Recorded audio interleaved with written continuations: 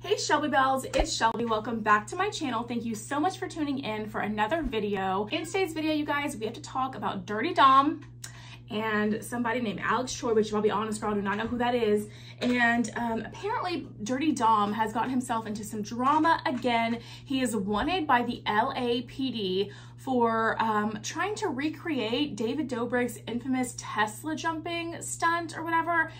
And it gets messy, you guys. If you want to hear more about that drama, make sure that you keep on watching.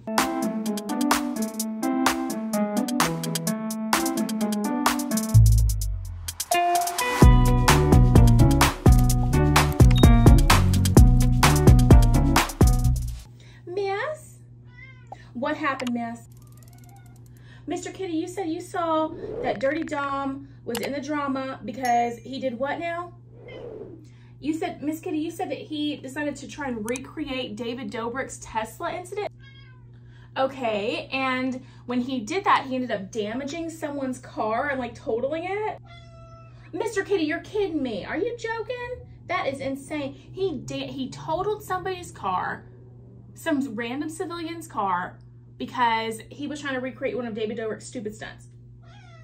Oh, well, I think it's absolutely outrageous too, Mr. Kitty. I really do. I can't believe it. I really can't. And so you're saying the LAPD is looking for him? The LAPD is looking for Dirty Dom, and there's a $1,000 reward. $1,000? Okay, well, you know what? That's a lot. I'm going to fill him in. Thank you for letting me know the tea. Mr. Kitty, you did a great job today. You're doing better. And Miss Kitty, we love you so. Okay, well, okay, so you heard it there first, you guys. So I have a lot to say about this. First, I'm gonna roll you the clips. Roll it. Oh shit. Dude, those gummies got me up, bro.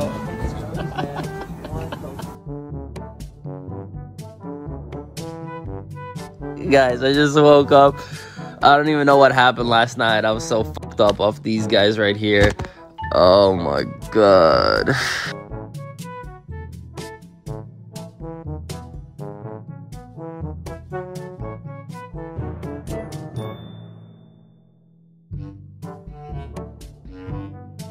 We made it on the news. A dangerous social media prank on the steepest city street in the nation. This is a dangerous stunt they did.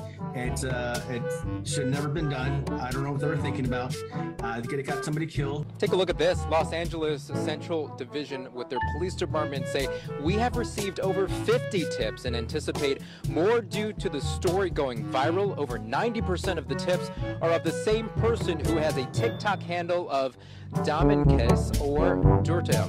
That's on Twitter. He is considered a person of interest based on the public postings on his account.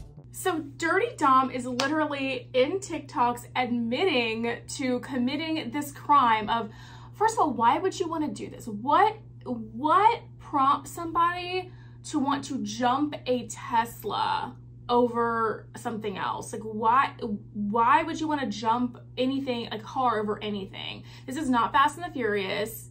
This is not anything like that. So what is prompting, that's what I'm saying. These vlog squad people, these guys, I just really can't stand them. I'm so sorry if that is like offensive to anybody. I just can't stand them. I can't get behind it. They think they have no consequences for their actions. And this is literally proof that Dirty Dom thinks nothing bad can happen to him, because literally he did this crime totaling some random person's car who's not an influencer, not a celebrity, probably works very, very hard for their money and can't afford to get another car, and just totals their car because he's out there being stupid and trying to have fun. And then he brags about it on TikTok when the police are looking for him. It makes zero sense to me, you guys. And this story just gets even weirder, because then you have this guy that was with him. Excuse me, I need to get a little hydration here. So what I'm drinking today is HEB. If you're from Texas, you'll know all about HEB. It's one of our major grocery stores here. It's the best grocery store ever. And I'm drinking their unsweetened sparkling water, like lemon flavored. This is like, I drink a lot of this stuff. It has literally nothing in it except for like lemon juice and sparkling water. So it's good for you. And I love like bubbles and stuff. So I love sparkling water. I love Topo Chico. I love Pellegrino. I love all of that club soda because I like the bubbles, right? And it's just an extra way for me to get some hydration in and have it just be a little more fun and like, you know, zingy as opposed to like regular still water. So anyway, that's what I'm drinking this morning. So refreshing. That's actually the first drink of anything I've had all day. But yeah, so I don't know, you guys, like it's getting even more confusing because he's going online, he's saying all this stuff, he's admitting to committing this crime, you know, and then, but apparently he's kind of downplaying the severity of the damage to the vehicle because the guy whose car was damaged came forward. My name's Jordan Hook, and I was awakened last night by a pretty loud crash. You might know me as the owner of the blue Subaru that the Tesla jumped into last night when they did car pranks on my street here in Echo Park. Got woken up about 12:30 to a big crash after they plowed through some trash cans and glanced off one of my neighbor's cars. They came down here and hit my car pretty bad, and despite what they say online, the back isn't messed up, but they jacked up my front tires and my steering column's all messed up, my suspension's all blown, so the car's done. So if you guys think it's not cool that YouTubers go to your street and jump their Teslas and wreck into people's cars in the middle of the night, I'd appreciate anything you have so that I can get back up and running again. Thank you so much. Made a video, put it out there, started a GoFundMe, and put the truth out there, showed the car and everything. Well, the car, or the video that the guy made, was taken off of YouTube, and the guy is blaming somebody that was with Dirty Dom during the incident named Alex Choi. Alex Choi was apparently filming this whole thing, and apparently the guy involved whose car was damaged is blaming the video being taken off the internet on Alex Choi. And then it gets even weirder because Alex Choi is now going online and saying Dirty Dom did not jump the Tesla. I don't know why he's saying he did. He didn't. I was there the whole time and he didn't do this. Well, Alex Choi, why would Dirty Dom say he did something illegal like that and the police are now looking for him if he didn't really do it? It doesn't make any sense to me. And I think that the reason that maybe Dirty Dom did that because he thinks it's cool. He thinks he has no repercussions for his actions. He thinks he can do whatever he wants. You guys remember, if you know Dirty Dom, like the name, or if you haven't ever heard the name before, remember, Dirty Dom, the reason, well, he's part of the vlog squad or was or is or something, but also he is the one who allegedly SA'd the girl on that infamous night when Jeff Wittick was there and David Dobrik was there, and they provided the underage girls allegedly with alcohol, and then the girl ended up getting SA'd. Remember that huge scandal that came out last year? It happened a couple, like longer ago than that, but the drama really started coming out last year. Trisha Paytas got involved and started talking about it on Frenemies, and it was a big deal. So Dirty Dom was the one that allegedly did actually commit the act of SAing the girl, the underage girl. That's allegedly my conspiracy theory because I know there's so much like legal stuff going on with that, okay? So Dirty Dom has a pattern of behavior and a history of not taking things seriously, not thinking he has no repercussions for his actions, and that is a common theme amongst these vlog squad members, okay? And David Dobrik, he thinks he has no repercussions for his actions, and some might argue that that is true with David Dobrik because he literally is out here almost blinding people, almost causing people to lose their lives. He's hitting women on camera.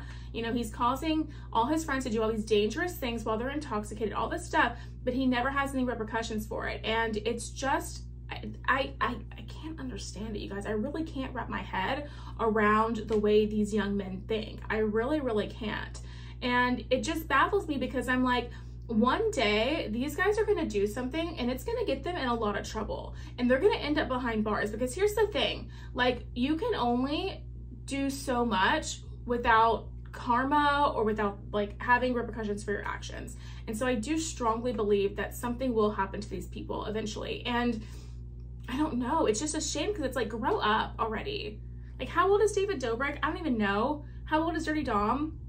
They're both well old enough to know the difference, okay? It's just insane to me. And then I compare David Dobrik and his like invincibility, or what he thinks is invincible, kind of the way that James Charles acts.